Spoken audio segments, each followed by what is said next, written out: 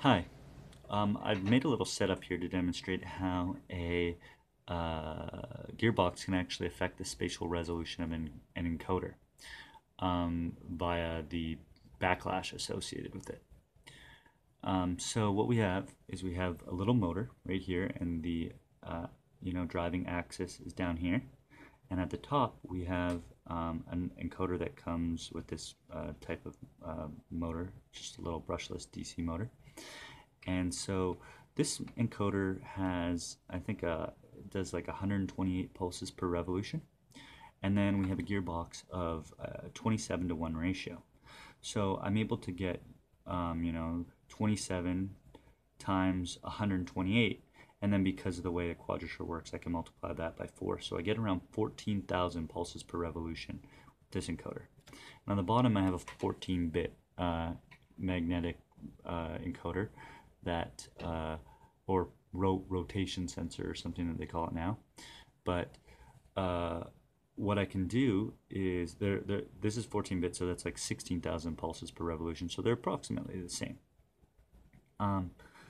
So what happens is as I rotate this axis, I should be getting, the appropriate similar angular outputs for this and this.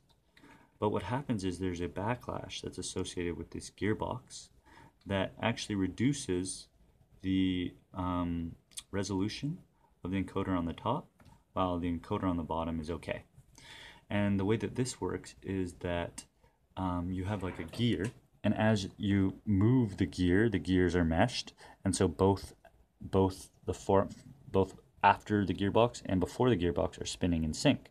But you can imagine if I switch direction, there's a little bit of an air gap, and this air gap, as the output shaft would twist, the input shaft actually wouldn't rotate. And so an encoder on this side, which is effectively this one in this example, wouldn't rotate.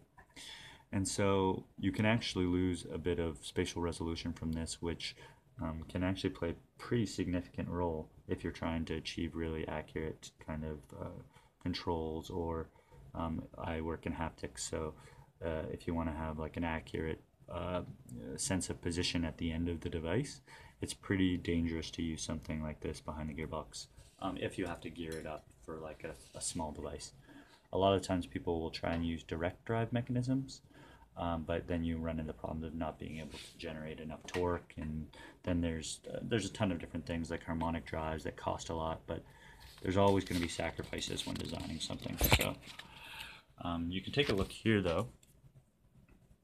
So you can actually see the code being output, or the values being printed to the serial interface. So as I rotate these, they'll be approximately the same. There's, I think, a little bit of an offset. Before and after the gearbox, as I'm just doing continuous rotation, you can see they're updating. But then what I'll actually do now is I'll just do a tiny little motion. And this I can feel on the end is within the backlash range of the motor. And so what's going to happen is the encoder that's down here, I'm going to be able to pick up on the rotation, and up here it's not even going to sense the rotation, because kind of like I showed in the example, the shaft won't, the gear on the back won't actually be engaged, and you'll see it right here.